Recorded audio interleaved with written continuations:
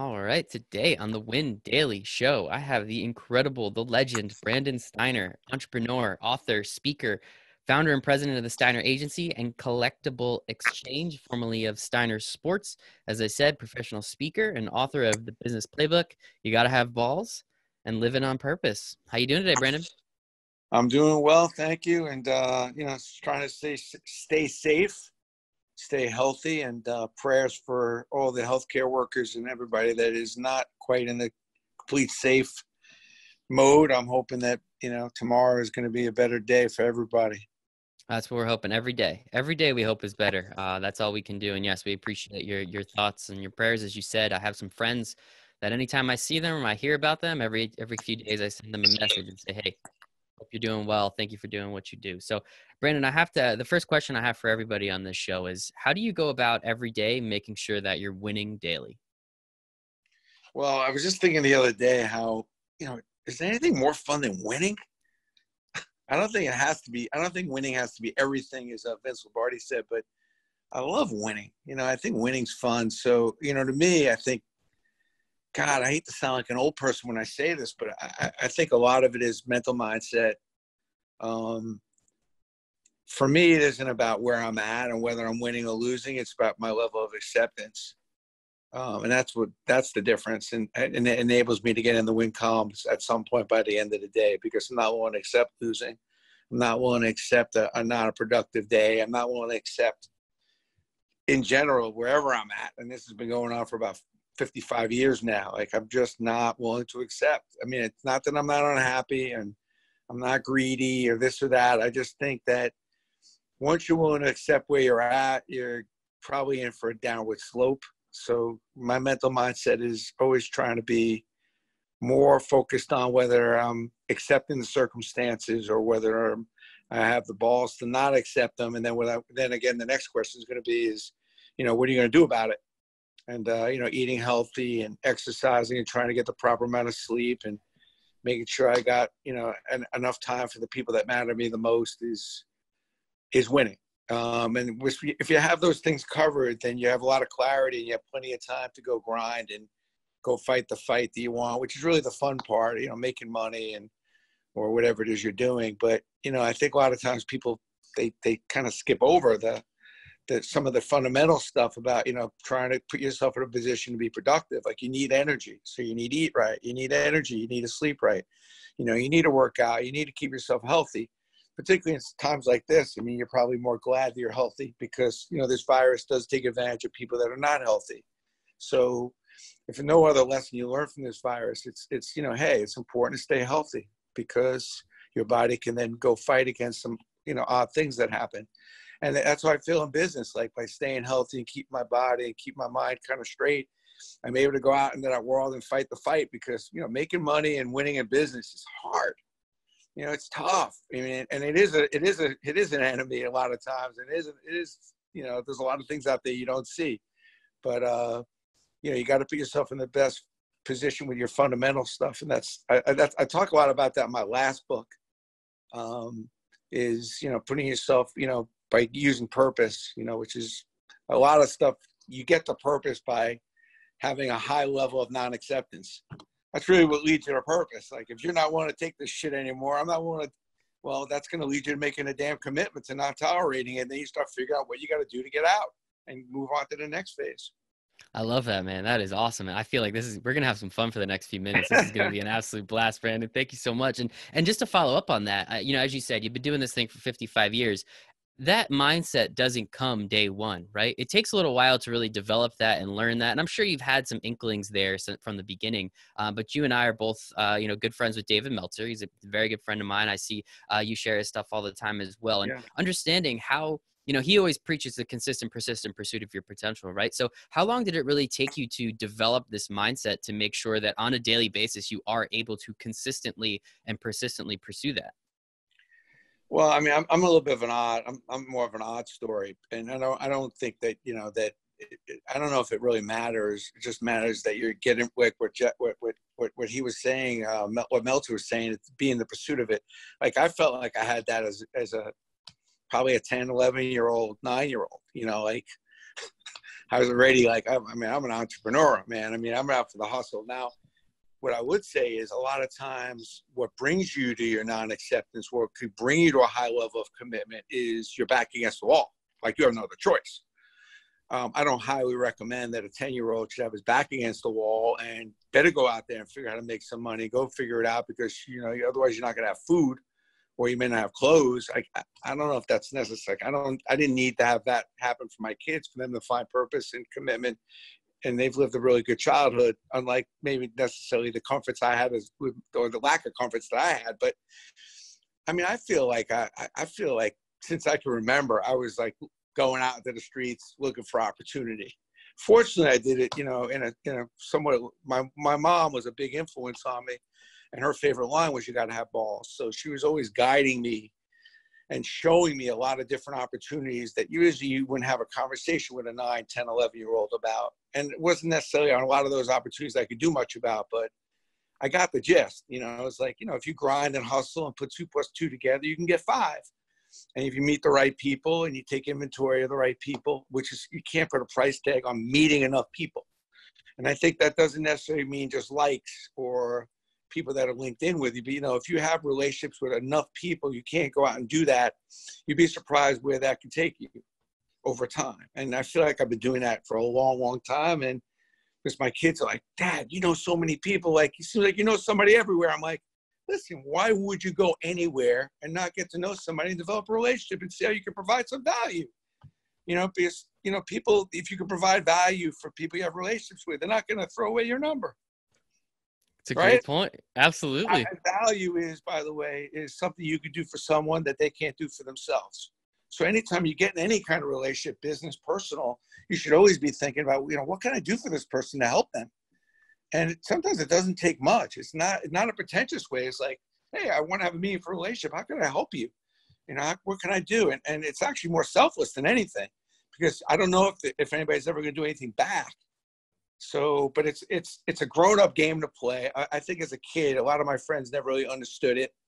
So in all my process, you know, so what if I help one of my neighbors go pick up groceries? Or so what if you know, meanwhile, those are the people that maybe help me get into college or help me. Be surprised how it just all kind of comes around. And sometimes it doesn't, but it's a good feeling. I think helping people is not a burden anyway. It's really matter of fact, helping people actually is an opportunity that leads you to share joy. So, I mean, it's probably the best thing you're going to do in your life, or the most enjoyment you're going to have in your life outside of your own personal family and a few other things. But I don't know, man, you help somebody in a complete unconditional way. It's a good feeling. It's nice. And especially, you know, you did it just because you just wanted to do it. I think that's really the richest thing you could do. I completely agree. I try to help others. I got the knack for it. I know you worked in a couple restaurants growing up. I pretty much grew up in restaurants. And that was one thing where it really got me to understanding exactly what unconditionally is and how it works, and just helping people because it's the right thing to do. I'm very big in karma. My mom always preached that when I was growing up. So I always try and be just good to everybody else, because as you said, you get enjoyment out of that. I enjoy helping other people, putting that smile on their face. If I never talk to them again, you know, that's fine. But at the same time, as you said, you never know how those relationships are going to come back around and be able to affect you in your life. And you know, obviously, again, you know, the creation of Steiner Sports back in '87, you rise to success in New York sports, and you got to relate with and spend time with all these athletes. I'm assuming to develop these relationships, as you said, you provided a significant amount of value up front to these athletes to help create those relationships and find ways to do business with them. So if you don't mind telling, I'm sure you got a couple stories in your back pocket, if you don't mind telling I us mean, a few. it's everything. You know, when I go and teach sales seminars, one of the things I talk about is, you know, focus on the solution, not the sale. And it's so important to serve and solve. The sale comes, you know, when you're serving and solving, the sale comes. And so I would, you know, when you meet most athletes and celebrities, you know, most people are so starstruck, which, you know, I am still to this day. I mean, you know, you meet somebody who's great and maybe the best who ever did. Of course, you can be a little starstruck, but what goes in my mind immediately is, how can I help this person? Like, what could I do for this? And I would always come up with a whole slew of ideas that I always felt that athletes could use help with. There's always white space, no matter what. There's always white space with everyone. Everybody needs help. regardless how famous, rich you are, everybody needs help. Now, some people don't like to admit it, and there have been a lot of stubborn athletes over the years, but everyone needs help. You know, when I got an opportunity to work with Derek Jeter in the 90s, you know, he was putting his foundation together, and that's where my focus was. Not, I wonder if I could make money. I thought, you know, it'd be really good to be able to do some marketing with him. But in the mid-90s, he was a young kid, but I figured, you know, let me take a chance. You know, Mariano was having a hard time speaking English and kind of getting around. So, you know, I helped him with a lot of little things, with travel, car services. I didn't know he was going to end up being Mariano Rivera. I mean, I look like a genius now, but, you know, having worked with him for the last 25 years, but I'm like, I didn't know. But, you know, you get a good feeling about a person, and that's very important. You know, I try to work with people that I like, that are good people. I'm not horse trading with them. And, you know, you make an investment in a relationship. And I think it's tough for some people to give without the get.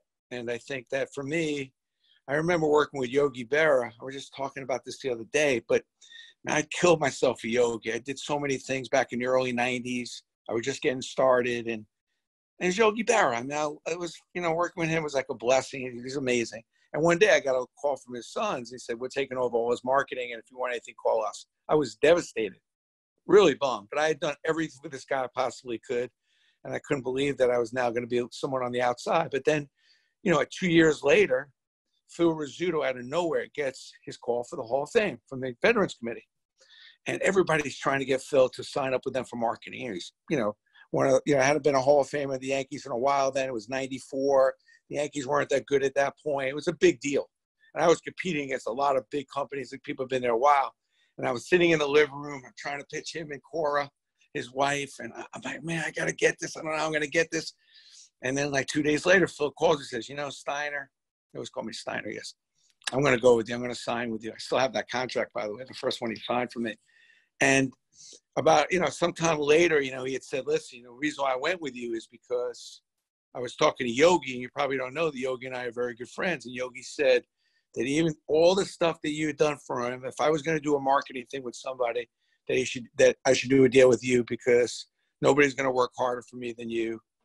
So even though it didn't end exactly the way I wanted to with Yogi, and it's funny, years back, I ended up getting back with Yogi and his kids and ended up doing all this stuff for the last 5-6 years when he was alive. So that was a blessing too. But, you know, you never know where the good, and you just got to focus on doing good quality work and getting better every day and trying to do more and as much as you can for as many people. And I think, you know, it's like, I didn't really know what I was into. I was just trying to book Yogi so I could pay my rent, you know what I mean? Like, but I was always trying to hustle, come up with really good ideas. And then here he is giving Phil Rizzuto a testimonial to help me, which I didn't even know. And then Phil ends up signing with me as opposed to like 30 other people that I was trying to get. And that was a big break in my career, man. So you don't know where the breaks and transitions going to come in. What you do know is you put as much good out there as you can. I love that. That's an awesome story, man. Thank you for telling that one. I mean, it's so important. It's just like, you know, it's playing the long game, right? Like we all want the instant gratification, especially now, you know, we talk about the millennials and Gen Z and, you know, how we want everything as quickly as we can, but it's understanding that there is a long game to this. And as you said before, you don't know where that's going to come from. It may come in the form of, you know, just helping out Mariano Rivera because he needs help and you're a good person, or it might come in the form of by the way, Yogi Berra giving you a testimonial. I love the Gen Z. I love the kids in Gen Z right now. You know, I was a little troubled with some of the millennials. I was having a hard time getting my arms around it. They're a very, very smart group of kids too, or now the young adults, I should say. But thank you. I love the Gen Z kids. The Gen Z kids now, the kids that I'm seeing from 15 to 20, 15 to 22 there is no boundaries with this group. They're definitely not willing to settle, as I was saying earlier. They're not interested in getting all fascinated because there's some tech and some new apps and some things. They want to take that, make it easier, make it better. There's a real fight and I'm finding that, and I'm seeing a really large level of entrepreneurism right now with teenagers, kids that want to make money, that want to make things better. That I see just incredible levels of entrepreneurism, and maybe part of it is just society accepting entrepreneurism a lot more. You know, I was growing up, I was an odd kid. They didn't know what to do with me. You know, I was like, if it wasn't bolted down, I was selling it, hustling it. And I was considered just a really strange, odd kid. And school didn't help. You know, they weren't teaching any of that kind of stuff. So I really learned most of that on the streets.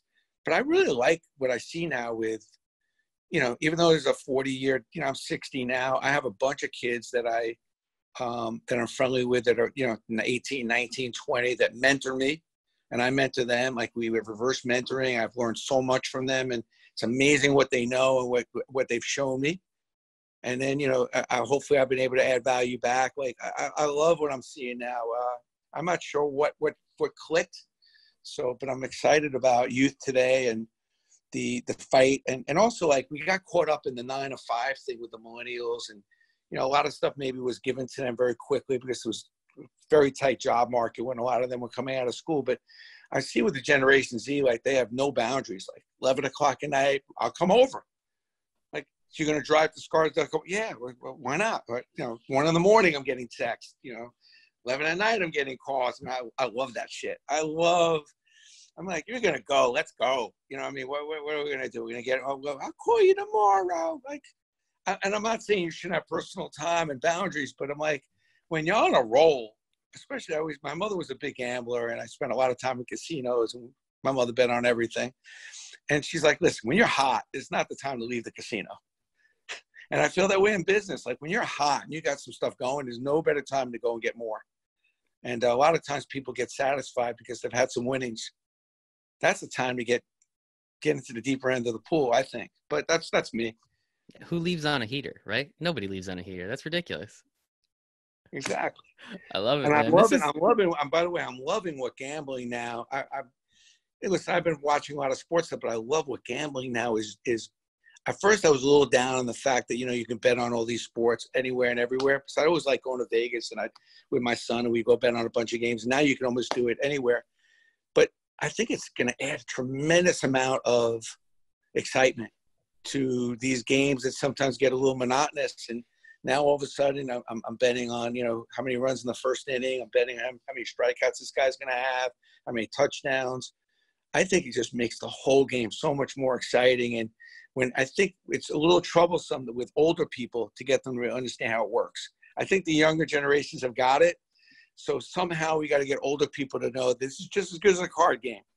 It's just as good as blackjack. You could play one inning, you could play one at bat, and it makes the games incredibly fun. And so you're not really worried if the game's a little long or not.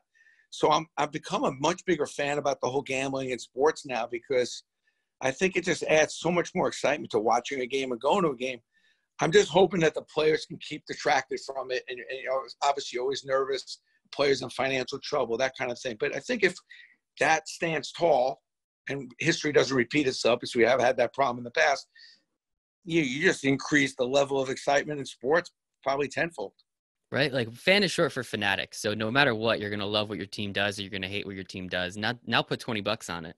Now put the money on it, put 100, put whatever much you're betting, you're gambling, and really get it to the point where, again, you have that sweat. You have that little extra excitement involved. And I mean, who doesn't love even more excitement in sports already? And then you have the opposite side, which is, I tell the story. I went to Rutgers. I have a buddy of mine who went to Ohio State, and we had a bet on if Rutgers could cover. And it was like 43.5 points. It was some ridiculous number. And now and they ended up covering those. So, like, there's 3 or 4 minutes left in the fourth quarter. The stadium's empty. Nobody's even there anymore.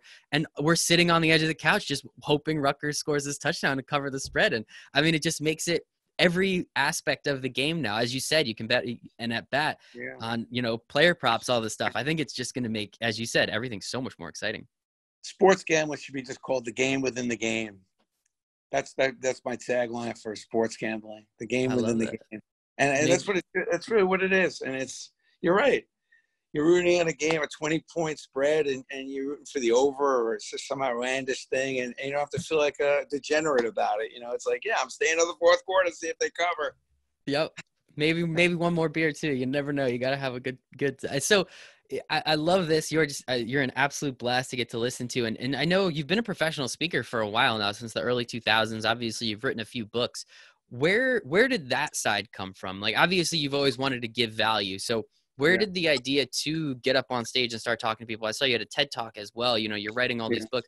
Where did all that come from? Well, I mean, I started speaking as a kid. My mother was a public speaker back when women weren't speaking. And, my mother was just a complete lunatic when it came to not following the rules. Back in, we're talking in the 50s and 60s, she's was doing some political speaking on a soapbox, that kind of stuff. She was a pretty different kind of woman. So she taught me how to public speak at an early age. And I was never the best student. I made the top 90% of my class possible. You know, I mean, I really struggled in college, but I believed in school and I hung in there, but it wasn't easy for me. But I always did well in public speaking because my mother would always teach me how to public speak and taught me how to organize a speech and taught me how to, you know, be a little creative, how to be a little funny. So that's where that comes in. I think the first book, The Business Playbook, which is the first book I came out with back in 2004, when I got out of college, I went to Syracuse, and that was probably the biggest break maybe I've ever gotten. I couldn't get a job, and I wanted to go work in the hotel restaurant business, and that's what I've been doing my whole childhood, and cooking and working in restaurants and hotels and wherever I could get a job. And I said, you know, this is just too hard. When I figure this shit out, I'm going to write a book. Imagine I couldn't get a job. I'm already making a commitment to writing a book about it because I figured I'm going to figure it out. You know, I'm not going to accept this, and I'm going to figure this out. And when I do figure it out, I want to share it with a lot of kids. So my first book, The Business Playbook, is really just about how do you get started as a high school or a college kid, and how do you start building your brand and planning. Because what happens as a kid, you spend so much energy trying to figure out how to graduate high school, get through high school, and go to college. Think about how much planning with school and this and that and the testing. But you don't really put the same kind of energy in what you're going to do when you get out. You may go on a couple interviews, maybe you put a resume together, but you're not completely consumed about what you can do when you get out of school and how you're going to handle the interviews and what kind of potential jobs are really out there, the same way you're looking at the potential colleges. And that's what that first book was about. And I probably went to about 60 colleges, from Hawaii to Vegas to Minnesota. I mean, I went everywhere, you know, Harvard. And I really enjoyed it. And I really made my focus on 100%. I made my focus on colleges and high schools. And then the second book, what was happening is we were having a lot of success at Steiner. And I just felt like, I mean, it was, and I'm very blessed. I don't say this. I'm not complaining. I'm explaining. I'm not complaining. But everywhere we went, my wife was like, you know, I can't hang out with you anymore. If another person walks up and said, how'd you get Steiner started? How'd this happen? And she's right. Like, we go to a wedding to be like, you know, 4 deep at the table. Like, what's going on? How'd you do that? How do you have all those players? Because, you know, back in the mid 2000s, I probably had 40, 50 exclusive players. I had so many big names. It was a really crazy little run. And so I just decided to write a book, and that's what you got to have balls is about how I got started, which was basically when I was 10 years old, and how I built this brand and how I built Steiner. So it's a great inspirational, motivational book. And I just have always enjoyed the speaking. I love the sales workshops and talking to mid-level people because I always feel like there's room to go and grow. And I just feel like I can give people that little edge and insight. And I don't tell people what to do. That's what I love about my style of speaking. I've seen a lot of speakers saying, you got to go out there, you got to grind, send out 2,000 emails, and you'll get one back. Like, I don't tell people what to do. I show people what I did. And I'm able to story tell very specific stories of sales I've made, of screw ups I've made, of employees that I've hired and how I got them to work for me, employees that I didn't fire or fire properly.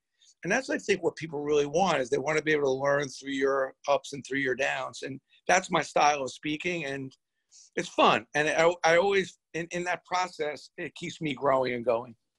And I think that's very important. As you said, you know, you touched upon a couple of things during that. You know, obviously you got to have balls. That was what your mom said to you from a young age. So I think that's great. You name the second book after it. And also not accepting, you know, that first one, you didn't, as you said, you didn't even have a job, but you were not accepting the fact that you would not only have a job, but you wouldn't figure the industry out. So I really like how a lot of this does come full circle from what you've been saying this whole time. I mean, my first job, it was in August, and my mother kept telling me I should go to Europe. And I was like, I wanted no part of that. I wanted to go work. I didn't want to go on a backpack trip to Europe. And I'm sitting in my mom's apartment. And I wrote a letter that the university had sent me a lead that they're looking for somebody. And I've probably sent out 100 of these and got 0. And I said, you know, screw it. I wrote this cover letter in red flare magic marker and told the guy, said, listen, if you don't hire me, you're going to be in the red. And this is why you should hire me. It's a no-brainer. And the guy like called me. He's like, who are you? Like, who sends a letter in red flare marker? I said, he goes, this is so odd. I said, he's like, I'm going to give you this interview. I don't know if I'm going to hire you, but I want to meet you.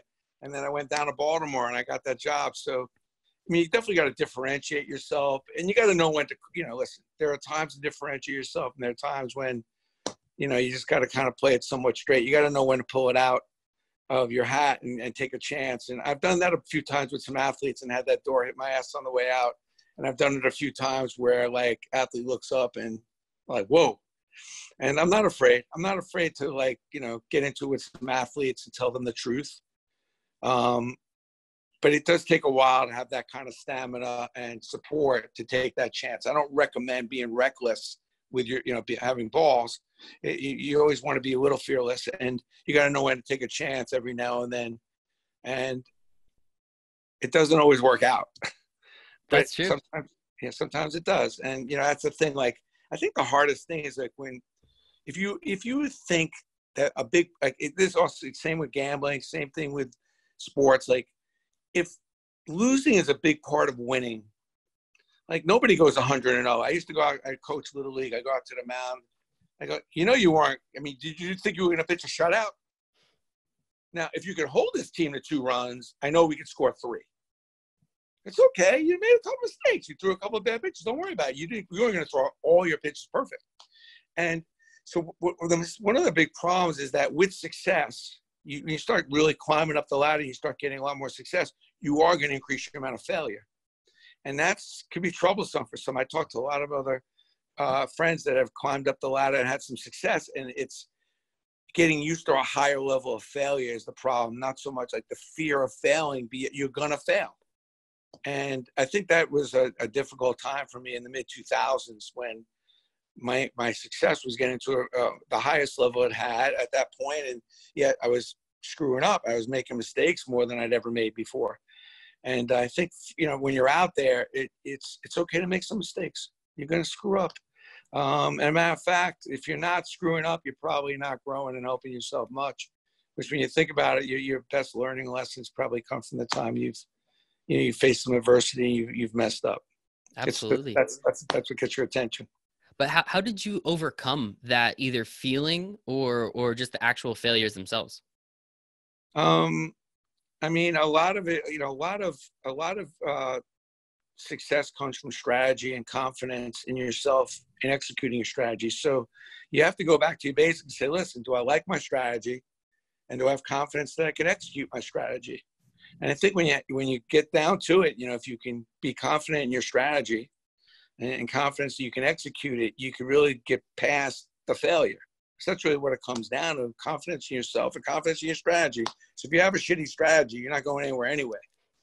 And you got to believe in your strategy. So I think a lot of times people forget that, and part of it, the hard lesson for me was faith too. Like I wanted everything to be black and white. I wanted everything to be clear, And when it came down to it, I realized that you got to have faith, and faith is like believing in something that sometimes you can't even see. So, you got to mix a little faith into the potion. Not everything is clearly outlaid in the strategy into all these decks and numbers. But, you have to have some faith also along with confidence in your strategy and your ability to execute it. And I think that's what I learned a little bit later on is that sometimes you got to just leave it up to the people above and just for the good spirits that you have that it's going to work out. Why wouldn't it work out? And if it doesn't, well, then you'll pick up the pieces and reset your strategy again. It's not the worst thing in the world. What's the worst thing in the world that's going to happen? As long as you're breathing, you're healthy, and your loved ones are there. I mean, what else is, you kind of got to be careful that you don't get your ego mashed in all this, because sometimes that can be very painful. And I love that book, Ego is the Enemy. And it does take a lot of people down as opposed to realizing that, when you get into these, when you're trying to build stuff, especially at Steiner, where there was no clear path, I was building an industry, putting some methodology behind this, what was a hobby. And it's like, I don't recommend it because you go into some dark places. A lot of the stuff you're trying to do, nobody sees it. even I come home, like my own family's looking at me like, Dad, I don't know. Like, you sure? I'm like, oh God. I mean, so, a lot of times you have to look past it. And I think the entrepreneurship, I always tell people, like, if you don't have a high tolerance for risk and at the same time being able to have leadership skills and have some faith, it's not going to be for you.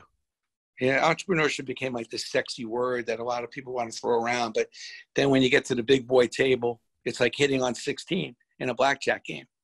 It's when that spread's tight, you're not afraid to squeak in there and get in between that spread, because that's what you're doing. You're finding the white space.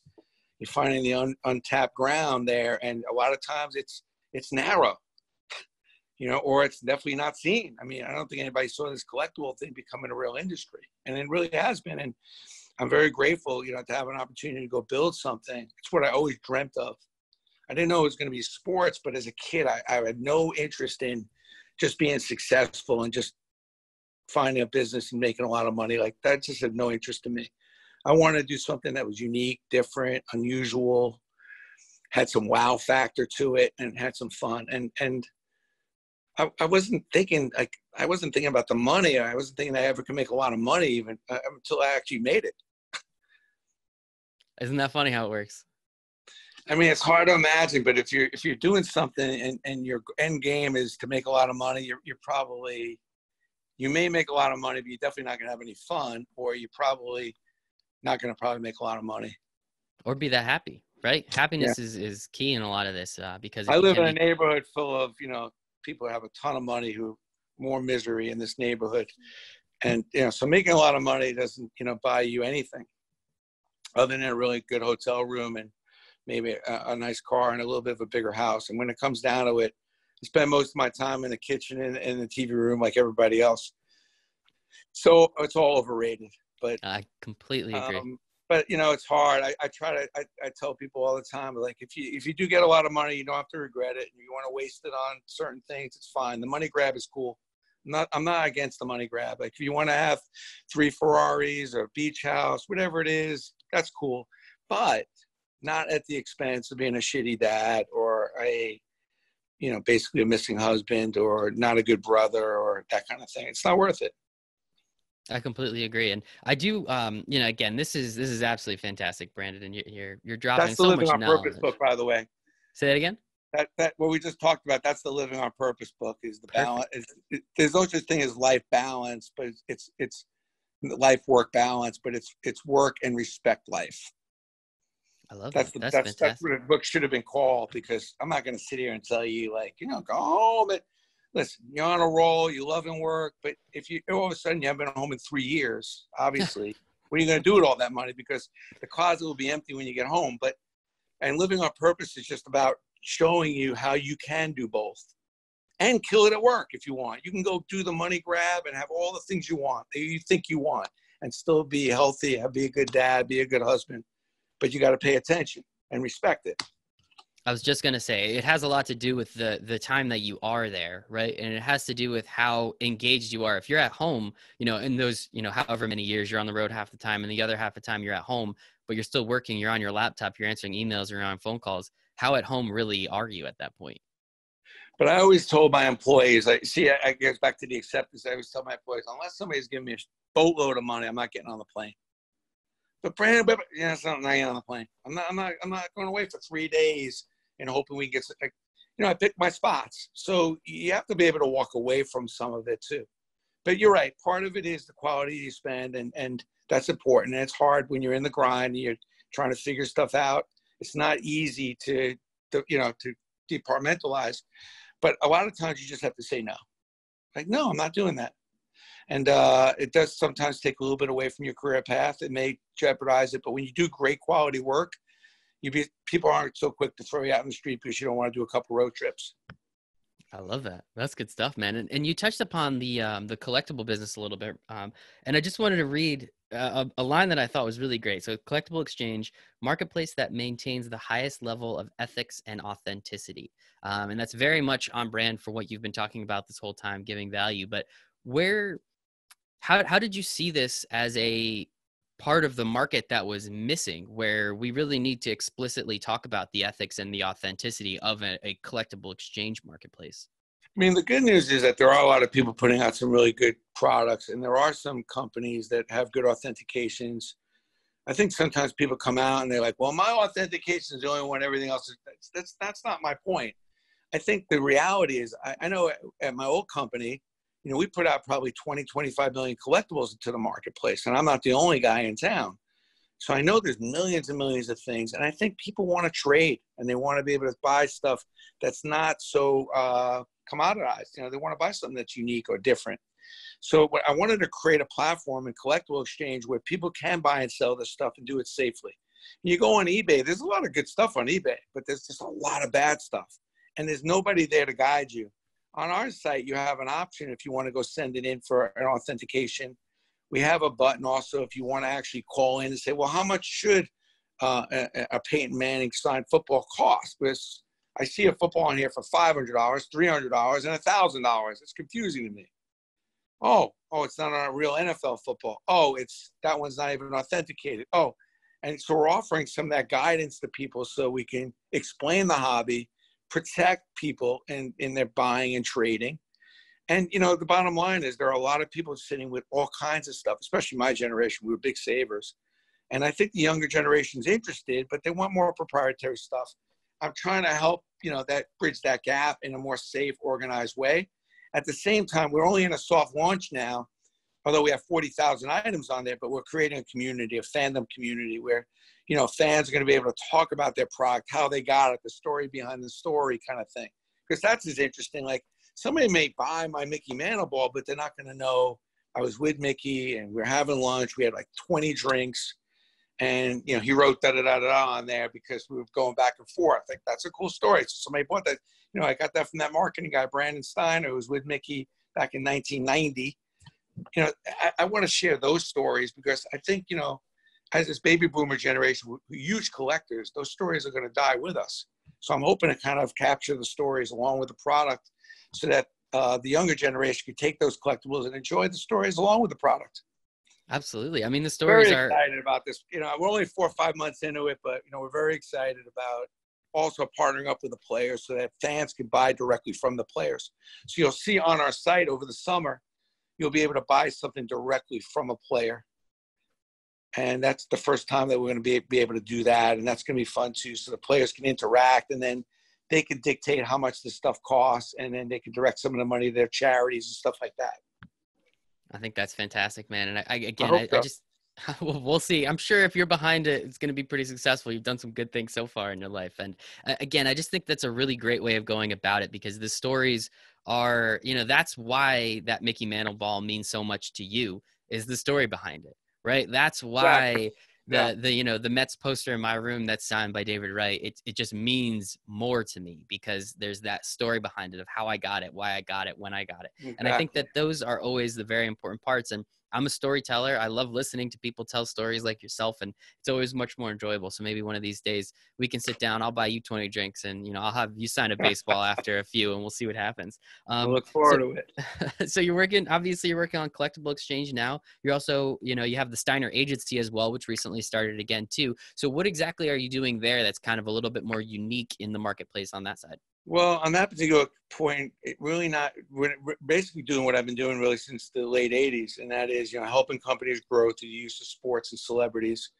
We've teamed up with a whole bunch of different clients to help them acquire the talent they need. The only difference in that company, so that's pretty plain and simple, but, you know, finding the right talent and negotiating the right deal for a client is a little bit of a lost art. And it's definitely changing because the way you deal with a player now has a lot more to do with them showing up, more to do with their social media and their followings and those kind of testimonials or short videos. So the marketing approach with these celebrities is changing. The only difference in the Steiner Agency is that we're doing a lot of cause marketing. So we go to a lot of companies that are trying, you know, if you open up McDonald's in the Bronx, like the people in the Bronx, like you can't just put a couple garbage cans in the corner and be good. Like that was the old, we're helping the community. No. Put a couple garbage cans. No. You give away some free hamburgers? No. You got to go build a basketball court or fix up a library so companies are challenged now to do a lot deeper good. I think a lot of companies have done good, but they don't have the full commitment. And what's difficult is it's hard to go into communities and get the politics and get all the governances that you need to go do the good. So with the show that I did on Yes called The Hookup, which we did all kinds of good for police stations, firehouses, hospitals, parks, all kinds of stuff. I've met so many people that run charities, and I've also got involved with the people that run the police department, that run the fire department. So I know a little bit of how that works. So what I love doing is a company wants to do some good in the Bronx, and I know a player that is dying to do more good in the Bronx. Instead of paying a player a lot of money to go into the Bronx and do some good, we find a player whose initiative is to do more good in the Bronx. And instead of having to pay the player a lot of money, we just put a lot more money into doing the good. And we do it behind the player, so the player feels like they're getting something done. And then most importantly, the beneficiary is the cause. And the money gets put in the right place. And I'm able to go do, basically be the expediter and the executor to make all that happen. And in some cases, put some of my own money into it because, that's at this point, I'm working. A good part of why I work still is to do more good and to help more people. So I love using the power and the influence that I have in my small little circle, frankly, of doing these little projects with different companies. And it's been fun. It's very fulfilling because it's the match that I think a lot more companies need to make instead of, spending all this money just on, just quick little plugs just to get name identification. You do more good, it goes a lot longer way. And I think if it's made a little easier for these companies, which is what I'm hoping to do, I feel good about it. So that company's been a lot of fun. It's completely different. I've separated the two companies. That company's in a city in Manhattan and it has its own separate staff, where before when I was at Steiner, we had everybody kind of combined together. I separated now both entities and both staffs. It's been better play. It makes sense. And I think that's great. And again, that cause marketing effect has been something that while you haven't said it explicitly until just a few moments ago, it felt like that's kind of the person you've been your whole life is, giving value, always giving back. And the karma aspect, you do a lot of good is then going to come back to you, and helping out these athletes and helping out the communities that you've been able to serve, I think is absolutely fantastic. And clearly you're doing a great job, man. And let's keep that rolling. So. Well, I'm also grateful. I think the players get it. I mean, I think, the difference between the players I work with today versus 30 years ago is I think the players understand the commitment and the responsibility to do a lot more with all their success that they get. And I think the players are. I mean, I think, you look at most players and you always read about the ones that get in trouble, but I think a majority of the players are doing a lot of really good stuff and in some cases, amazing stuff. And I'm very proud. I mean, in the 90s, I was really worried. Players were not quite getting it, and it wasn't really all clicking. There was always some exceptions. But now, the players that get in trouble, they're a little more the exception. I think most players have a lot of causes and a lot of interest in giving back and doing some good. And that's a big influence on us in our communities when you have, really high-profile people like that doing good work. And I love the direction the NBA has gone. These guys have just become incredible generals to cause, and some of the work that some of the players around the league are doing is just insanely good. Yeah, I love it too. And, hopefully, more and more players can jump on board with you and you can help them out and they can help you out and the community's out. I think that's important. And talking about cause marketing, I know obviously, right now what we're going through with the pandemic, I know that you guys are working on a COVID-19 charity auction. So if you don't mind telling us a little bit about that, so maybe we can get a couple more people involved in what you guys are doing. Yeah, we just went through a bunch of players and a couple of players went to us because they know I always do something around something that's happening. And we just put together an auction with some experiences with Bill Walton, Lawrence Taylor, a bunch of guys, and people are bidding on it. You'll see right on the homepage on CollectibleXchange or CX stuff. We're also doing a bunch of stuff. I just raised, I think it was like $20,000. Hopefully going to raise a little more with White Plains Hospital with them helping feed a lot of people. And I'm doing some work with a food bank. I feel kind of bad because, you're confined. You can't leave the house. I feel like you want to go out there, you want to help and you can't. But, you can do the little things. And, there's a lot of people that don't have food. There's a lot of people that are having a hard time even going to pick up food.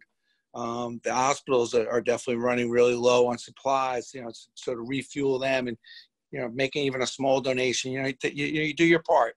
So I feel like the auction is going to help the overall, relief fund, and hopefully they'll find good usage of supplies and feeding people. And then my local hospital is everything. They've done an amazing job at White Plains Hospital.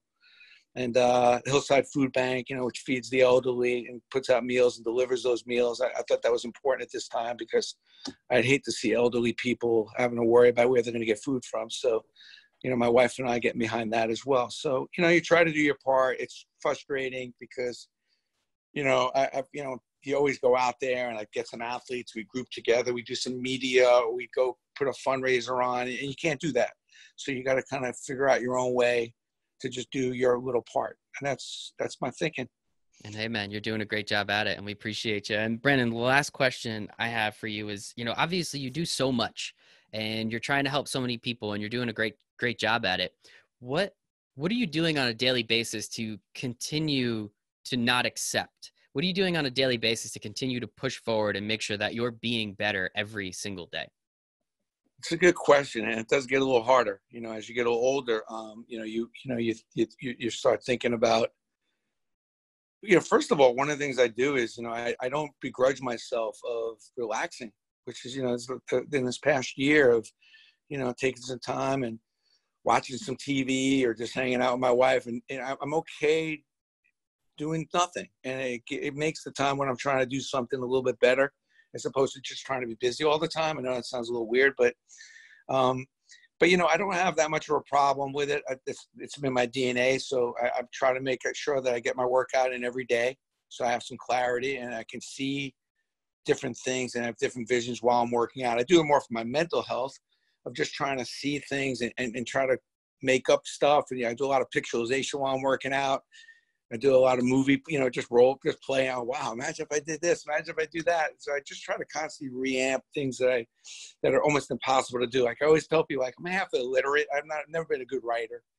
I probably don't read anywhere enough of what I should. And I've published over 2,500 blogs and have 150,000 people to read my blog. And it's just funny. I don't know. I just like trying different things and doing different things. And I'm in a transition year. I'll be honest with you. I'm grinding. I still like working, but I'm definitely looking at some different hobbies. Probably going to start playing a little more tennis and probably going to pick up the guitar again. Listen, I consider one of my big hobbies and what keeps me really hungry is helping people and finding causes that I either can contribute to or I can help with the marketing. So I just pick random charities and I reach out to the leader and I'm like, listen, I'm on your website. It sucks. You got to change this, you got to do that. And, maybe we could have lunch. Let me go over a little overview. You're not really telling the story right.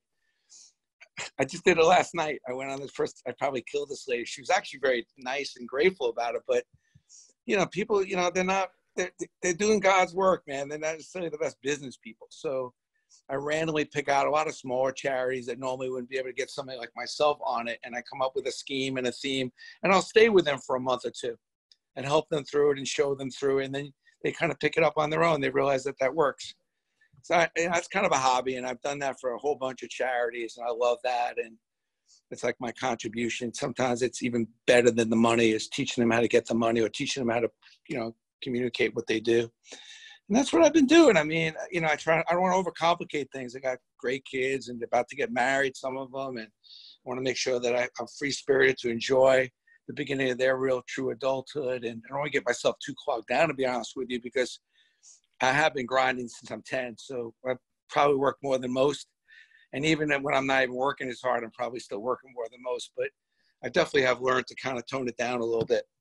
Well, good for you, man. You've done a lot of good work in your career. I know you're going to continue to do it, Brandon. This was absolutely fantastic. Thank you for joining me today, man. Thanks for having me, man. Look forward to talking to you again. We'll have to grab those 20 beers. 20 beers. You got it, man. On me. I promise.